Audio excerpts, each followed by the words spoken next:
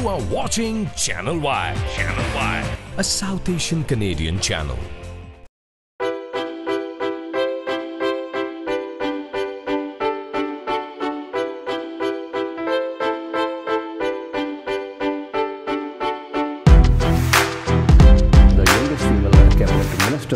And the former Harbour government, and we would like to welcome Michelle Rempel, a member of Parliament. Thank you so much for having me. Well, let's focus on this another controversy, SNC-Lavalin issue that has engulfed the whole Liberal government. In 2015, the RCMP leveled charges against the company. They're alleged to have bribed Libyan officials for contracts, among other things.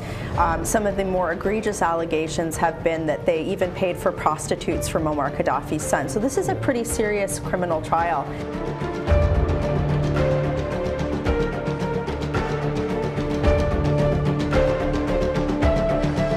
I experienced a consistent and sustained effort by many people within the government to seek to politically interfere in the exercise of prosecutorial discretion in my role as the Attorney General of Canada in an inappropriate effort to secure a deferred prosecution agreement with SNC-Lavalin.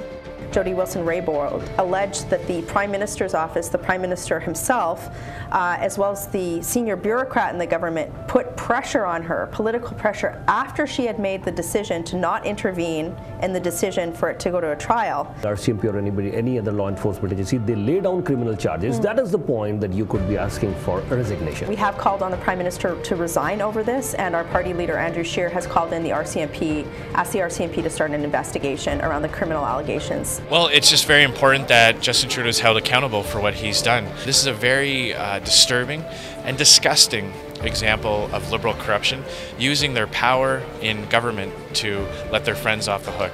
And Canadians won't forget this, and I'm going to do everything I can to hold Justin Trudeau accountable. Do you think that if the Conservative government, you are elected to powers, will you still keep DPS or you let it go? What we commit to, and what Andrew Scheer has been saying all week, is those decisions need to be left to the public prosecutor. In her testimony, Jadoo Wilson, she said 11 members did interfere from her perspective, and she said yes, she was being pressured by all these guys. What Jadoo Wilson-Raybould said was that she made the decision not to intervene. Her decision was made, and then all the pressure happened, right?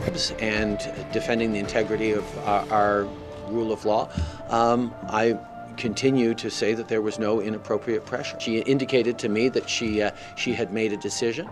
I asked her if she could revisit that decision, if she was open to considering, to looking at it once again, and she said that she would. She was asked, do you think it was illegal? She said, she never mentioned it was illegal. She said, yes, it was immoral. There is a lot of discussion about whether or not it was criminal. That is up to the RCMP to investigate. What do you think the Conservative Party would be fighting? What would be their agenda for the next upcoming elections? Why should they elect you? We had a major project that was committed under our government for light rapid transit that has never been built by this government. How do you plan to integrate the newcomers to Canada? Justin Trudeau is going to be spending a lot of time talking about his scandals. I'm really excited. You know, we're in the early days. You're going to be seeing Andrew Scheer starting to roll out some of these platforms.